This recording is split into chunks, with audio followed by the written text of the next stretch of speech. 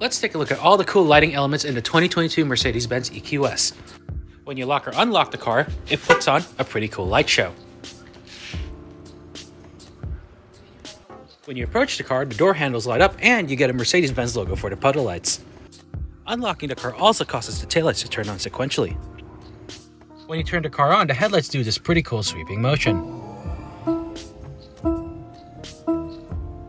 When you turn on the car, the ambient lighting also does that cool sweeping motion.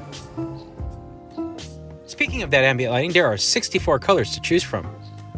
In case one color is not enough for you, you can choose between 10 multicolored themes. My personal favorite is Malibu Sunset.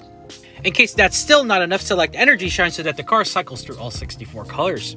And just to make sure you feel oh so extra, there's mood lighting up here and on the side of each front seat.